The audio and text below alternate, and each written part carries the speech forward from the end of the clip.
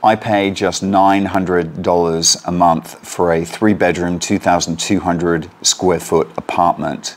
And I think that's pretty good value. Comes with its own gymnasium, comes with its own swimming pool, private parking, and everything else that you could imagine in a great facility.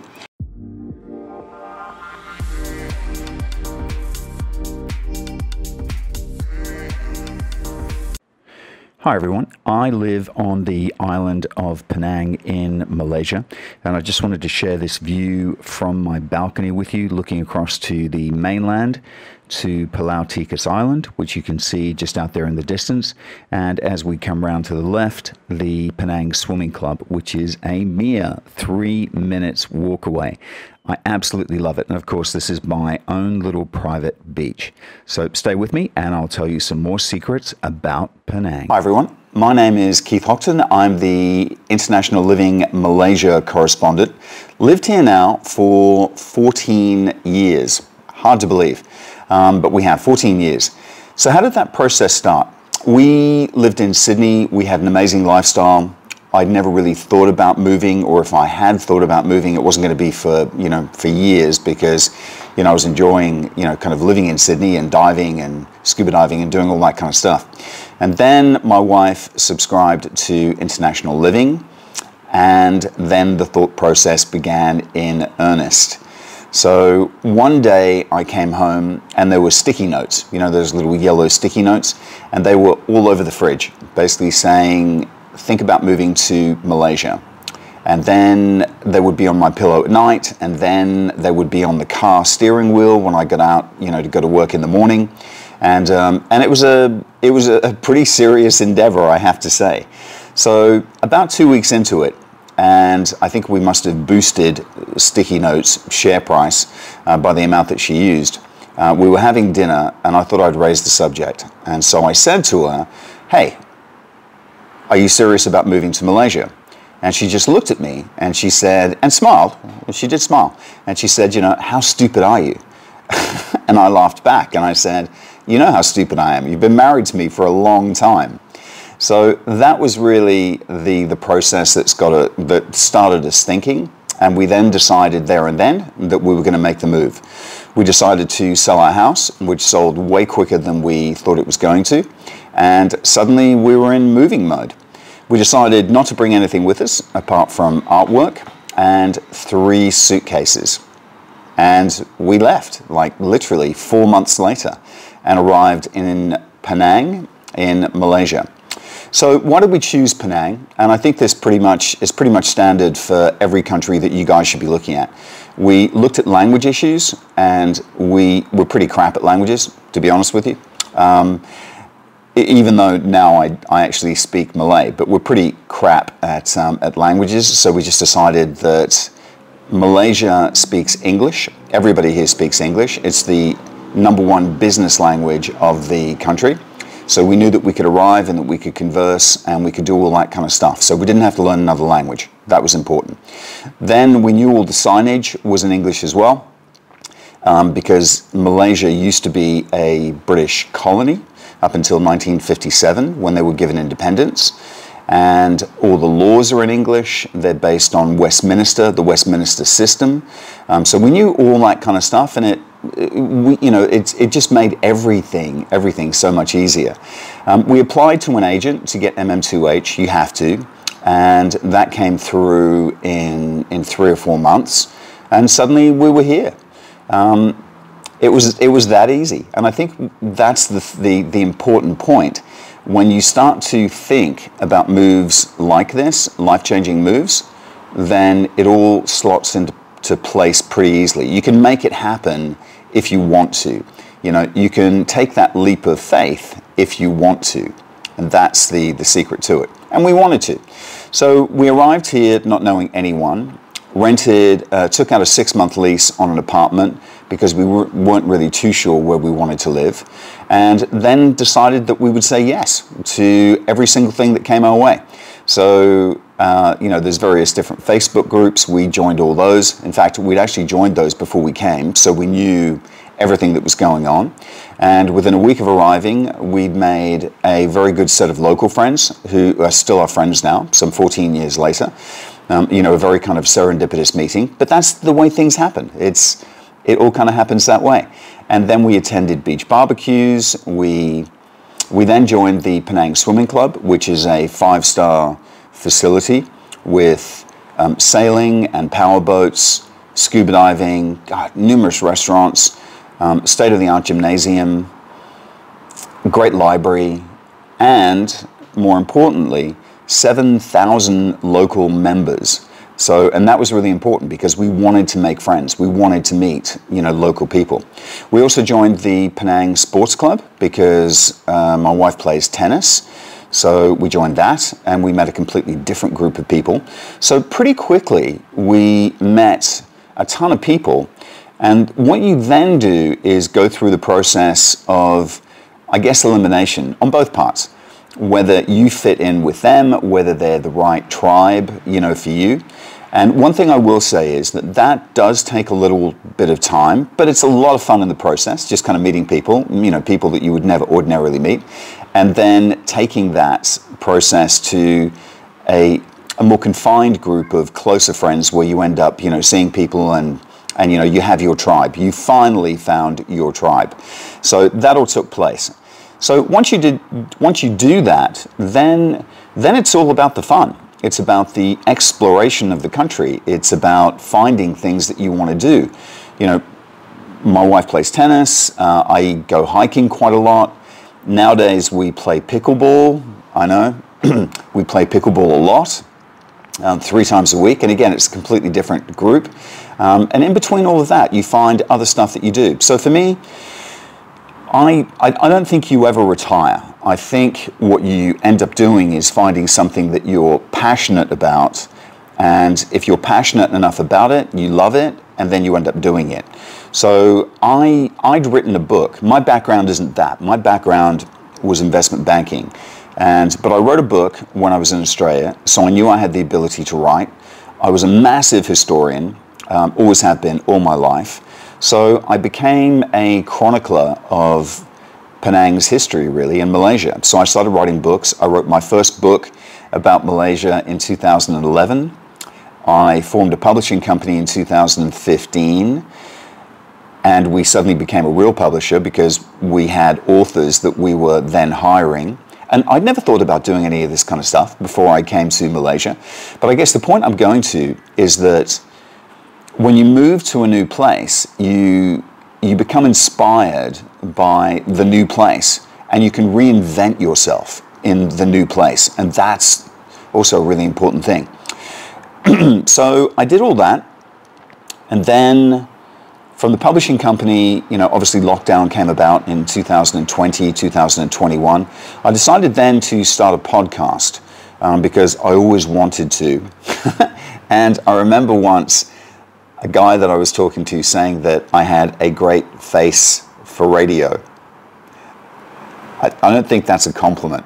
But anyway, I started a podcast, a history podcast, which ended up doing okay. It's being played now in over 120 countries, called Rearview Mirror Chronicles. And again, I wouldn't have done that if you go back to the genesis, I wouldn't have done that had we not been reading International Living and had we not decided to move to Malaysia. So all these crazy, amazing, fun things that just kind of happened when you have a passion. Other great things about Malaysia, I mean, there's so many incredible things. The flora, the fauna, it's outstanding. You know, from the tiniest orchids, most beautiful orchids, to a tiger reserve just across on the mainland. You know, there's so many incredible things here. There's great hiking, there's tennis, there's international golf, standard courses. There's all this crazy kind of stuff going on here that seemingly the hours blur into days and the days blur into weeks, and suddenly we're in March, 2024. I mean, how crazy is that? I don't know where the time goes. But what I do know is that I have this amazing lifestyle in Malaysia. I love it. I love the people of Malaysia. They are hands down the friendliest people in all of Asia. Hands down. And the makeup of them is exotic. So Malaysians are Malay Malaysians, Chinese Malaysians, and Indian Malaysians, followed by us and, you know, a variety of other mixes. But they are the loveliest people in the world, hand down. I also love that we're in the center of Southeast Asia, so traveling is really easy. That's really cool. You can literally pop off to Cambodia or Thailand or Bali, you know, any of those kind of places, because Penang has its own international airport. Obviously, Kuala Lumpur, the capital, has its international airport. Singapore is not that far away. You know, it's basically a 7-hour drive, but we're only a 3-hour drive to Thailand. So popping into Thailand for the day is doable. We've done it. We've actually popped into Thailand just to have lunch. So, you know, you can do crazy things like that, and it's a really, really, really simple process. So they're just some of the things I love about Malaysia. And I haven't even talked about the incredible food. Oh my God. Malaysia, again, hands down, the best foodie place in Southeast Asia. Durians. I don't know whether you've heard of durians, but they're this massive, you know, kind of fruit, this bread-like, you know, fruit. They're the smelliest fruit in the world. And in actual fact, most hotels ban them everywhere in the world. But even now, just thinking about it, my mouth is salivating because I love durians. The taste of durian is something else. So food here is pretty spectacular. Street stalls, absolutely amazing. And it's one of the things that draw international visitors here all the time, because Malaysia is known as a foodie capital. So from Malacca to Kuala Lumpur to Penang to Ipoh, you know, across in Kuching, the food is spectacular. And you know when you've become a real Penangite when you're eating breakfast and you're already talking about lunch. It's just crazy. Someone told me that when I first came here, and I'm like, who does that? You do it now because the food here is so good. So yeah, lots of positive things to do here. And what I'm going to be doing is you're going to see a whole collage of videos kind of coming up now of Penang and where I live. But Malaysia isn't just Penang. It's Kuala Lumpur, the capital, a vibrant, thriving capital.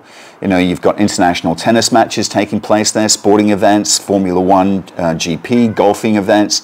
All this kind of stuff happens in Malaysia and in Kuala Lumpur. Malacca, another historic capital, UNESCO listed, just like we are here in Penang, has a Portuguese history going back to the 15th century. Penang actually has a British history going back to 1786. That's when the first British East India Company officer set foot on this island. And the rest, as they say, is history. So some pretty amazing things about Malaysia. It's not just beaches and national parks and scuba diving and wild animals and flora and fauna and all the incredible stuff. It's got an amazing history to it, which is one of the things that drew me here.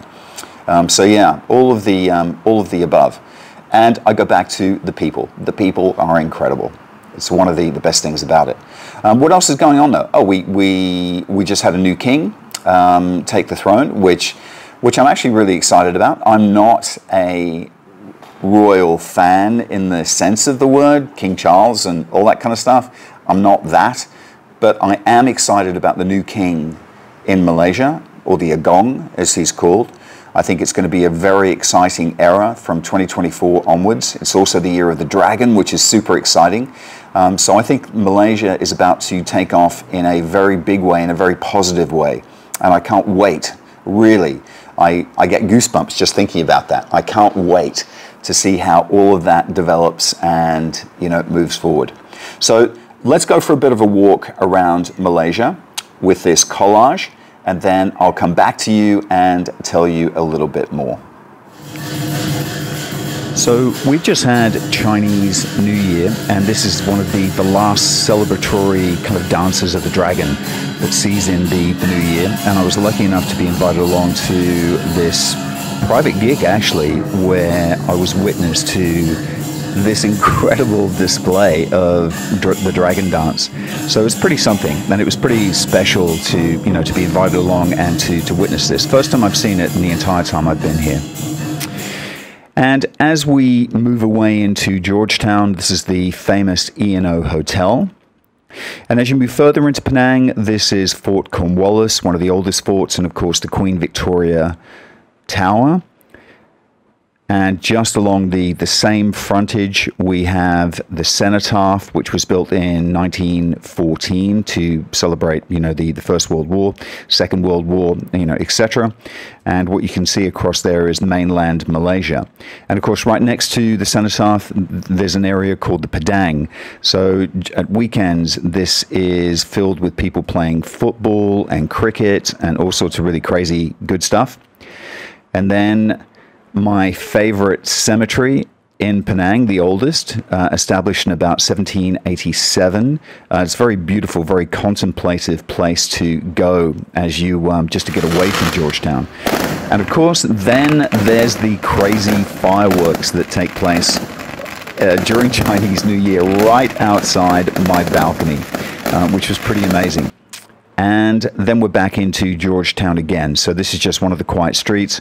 This is actually Love Lane, where there's lots of little cafes and restaurants. This is the oldest temple in Penang, Chinese temple, established in 1805 to the sea goddess Kuan Yin. And then just down the road from that, you've got one of the oldest mosques in Penang. It's truly beautiful inside. And this is all in the streets of harmony.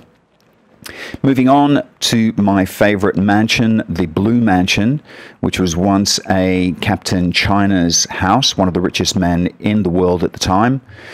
And then I thought I'd take you to where I play pickleball 2 or 3 times a week, which I absolutely love.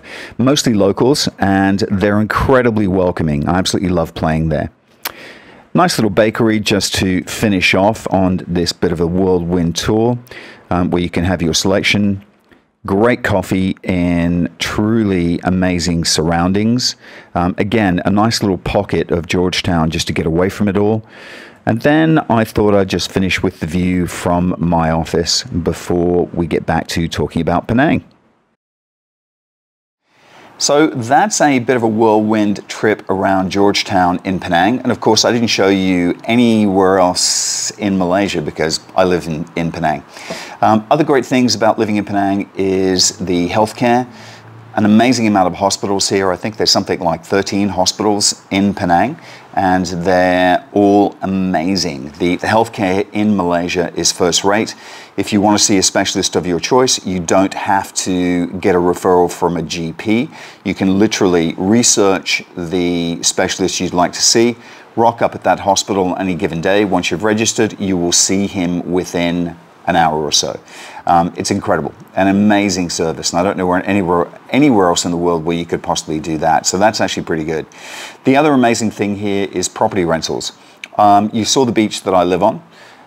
I pay just $900 a month for a 3-bedroom, 2,200 square foot apartment. And I think that's pretty good value. Comes with its own gymnasium, comes with its own swimming pool, private parking, and everything else that you could imagine in a great facility. I'm just going to pan around a little bit so you can see. Obviously the kitchen is there, and what you have behind me is a really quite a large living space, as you can see. So we've got 2,200 square feet, 3 bedrooms, 3 bathrooms, kitchen, maid's room. We've got an office which is just back here, but the really cool thing, which is what I want to show you, is the views, and it was the real selling point. So this apartment, 2,200 square feet, it rents out for $950 a month, and this is really what you're paying for. I mean, great apartment, but this is really it. So I'm just going to pan around slowly, and you can see the beach directly below me. So we now live on this beach, and you can see how many people are on it. It's about as crowded as you'll ever see it. The nice thing in the background is that you've got views of mainland Malaysia, and that's Pulau Tikas Island as well, so it's just a little island out there that we can kayak to. You can see the water's very calm. And if I pan around just a little bit, I just want to show you the apartments on that side. These guys are quite new, and they're 6,000 square feet, and they rent out for $2,000 a month. So 2,200 square feet, $950 a month, 6,000 square feet, $2,000 a month. And I know that anywhere in the US, in Miami or any of those kind of places, those apartments especially, will be renting out for about $10,000 to $12,000 per month. And you can do that here in Penang. So $2,000 a month gives you 6,000 square feet of luxury. And I'm just going to pan around again, just so you can see the beach, which is quite incredible. And it really is quite spectacular. Hi everybody, welcome to Georgetown, Penang.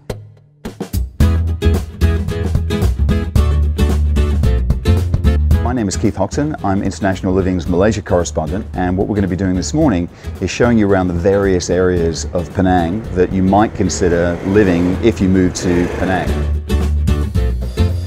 Where we are at the moment is actually incredibly historic. So we're in a street called Kampong Malabar. This street and Chulia Street, which is that way, and Campbell Street, which is that way, are some of the oldest streets in Penang, dating back to the early 1800s. And there's a lot going on here back at that time. These shop houses are effectively what you can rent if you're living in Georgetown. And right next door to us is a house where there's two Australians who live in Georgetown. And they live here primarily because they can step outside their front door and they have access to cafes and restaurants and bakeries and all that kind of stuff, and they don't need a car, which is one of the reasons why you live here. But we have to be a little bit quiet because they're just there.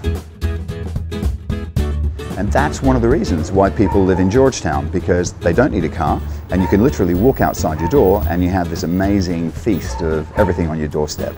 So welcome to Georgetown.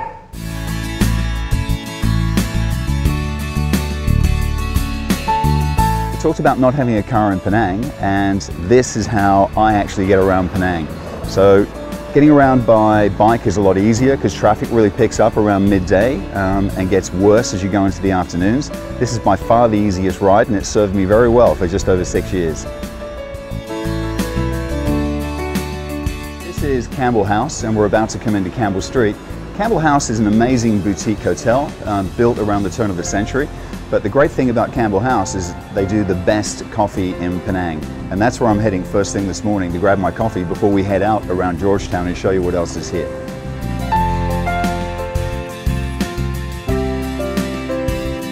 One of the things that Penang is actually known for is its street art, and we get a lot of tourists here just coming to see the street art alone. We just happen to be walking along Campbell Street, and here's an amazing street artist doing exactly that. How cool is that?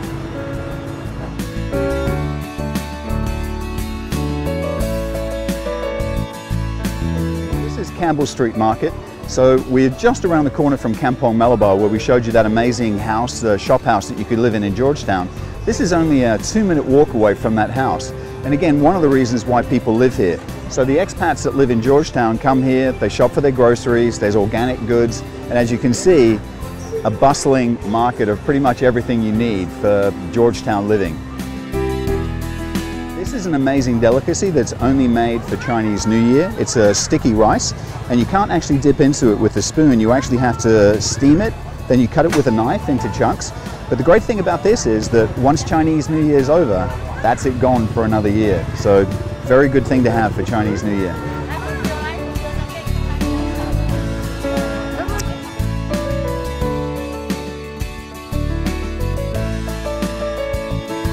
Guys, this is Cha Bin Hoon. It's one of the best breakfasts you can have in Campbell Street Market, and you can have it all for 1 ringgit 60. Amazing.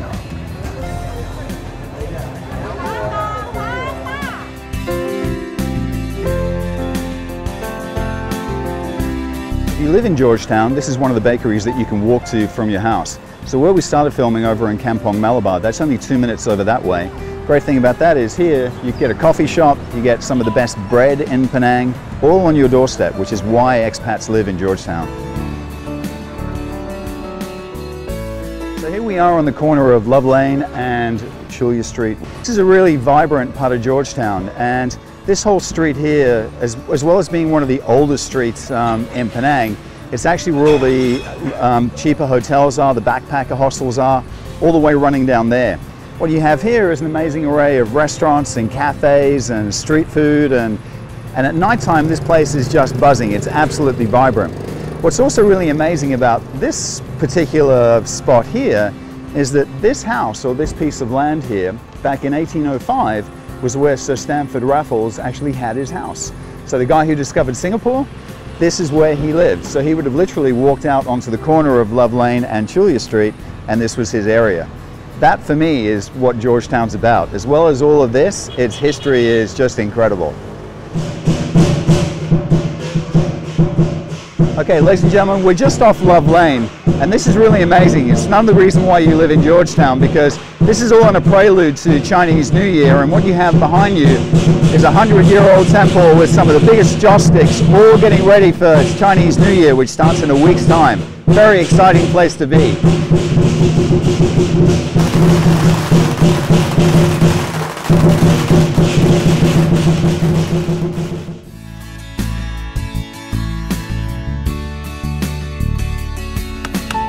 This is the hardware market in Georgetown, where any of the expats and locals who live here, this is where they come when they're buying goods.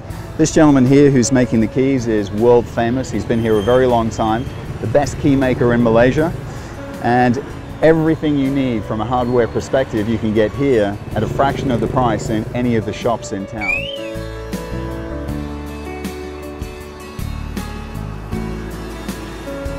We're standing outside St. George's Church.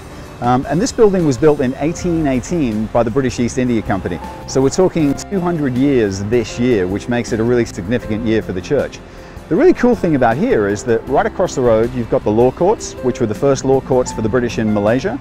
Just over there, you've got the Penang, and Fort Cornwallis, which is where Francis Light originally landed in 1786. So this whole area here is steeped in history. And if you live in Georgetown, it's one of the best things about it, especially for me, because I wander out and I actually see Georgetown as it was almost 200 years ago. So quite a special place to be. This is actually a really special place. Behind me is the iconic Eastern and Oriental Hotel, which was built by the Sarkis brothers who came from Armenia all the way to Penang in the 1880s. And they're reminiscent of immigrants that came to Penang for all the same reasons that we're coming here now. Which makes this place really amazing. And just to your right-hand side now, what you've got is an incredibly iconic 1930s building called The Garage. And it's one of a kind in Malaysia. There's no other building like it. And again, it just kind of takes you back to that nostalgic time in Malaysia when it was a really amazing place to be. And this whole area, really, if you live in Georgetown, this is all within walking distance of where you live. Quite astounding, actually. Gurney Drive is also very popular with Australian service personnel who are working over in Butterworth on the Air Force Base over there. A lot of those guys actually live in this area because Gurney Plaza is just literally down the road, which is where cold storage is, and they do all their shopping. Apartments here are also quite sizable. The ones behind me go for about 600 square meters and rent out for about $2,500 per month. But you're on Gurney Drive. The other nice thing about Gurney Drive is that you've got a market at nighttime, a food market up here that opens up here at nighttime, which is all Penang-based Malaysian street food, which is kind of cool. And this is also a great promenade for walking in mornings and evenings. And you often get a lot of runners and walkers coming up here at both those times of the day. So a really nice area to be based in.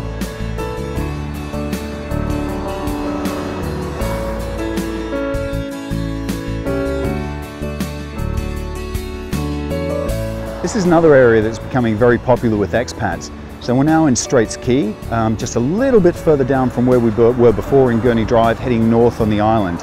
And this whole development here 10 years ago wasn't here. This was all ocean, but now it's landfill and luxury apartments by the dozen. So very popular place for captains of industry, for retired expats, and expats who actually want use of a marina, which is just over there. So if you have a boat, the perfect place to be.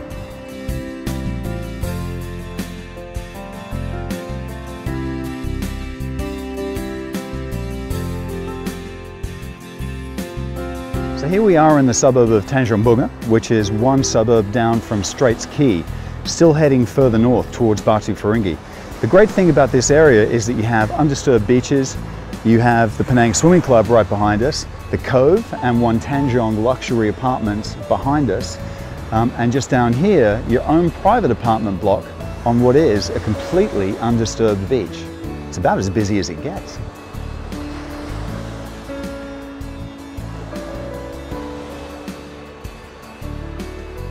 You can't go through Tanjung Bunga without coming to Sri Ananda, which is probably one of the best Indian restaurants in Penang. And the other great thing about Tanjung Bunga, which is where this is, that Dalat International School is just across the road, and it's within a 3-minute walking to the Cove and One Tanjung apartments. Let's go eat.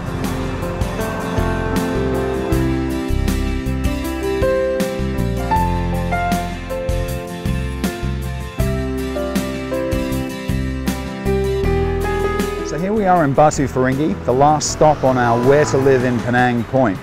So Batu Ferringhi is heading further north around the island, and this is actually where we stayed when we first came to Penang in 2010, very early 2010. The great thing about the apartments behind us is it's a good place to base yourself if you don't know Penang very well. The other really cool thing here is that you've got a beach right across the road, which is fantastic, and the apartments only rent out for about $600 a month. For that, you get 1,200 square feet, 3 swimming pools, a gymnasium, tennis courts, and squash courts. What more could you want? So just 2 of the things to finish on that I think is exceptional value. You know, earlier on I spoke about the food and the restaurants and the cafes and the clubs that you can join where you'll meet 1,000 different people from all different walks of life. And I think one of the other things is that to kind of set it in your mind, when you move to a new place, doesn't matter where you go, but wherever you move to, you actually have to make the effort to get to know people. And that's part of the fun of moving to a new place. That's part of the excitement of moving to a new place. So come to Penang, come to Malaysia. It's the most incredible country in the world, one of the best kept secrets ever, and say hi. And I look forward to you coming. See you guys.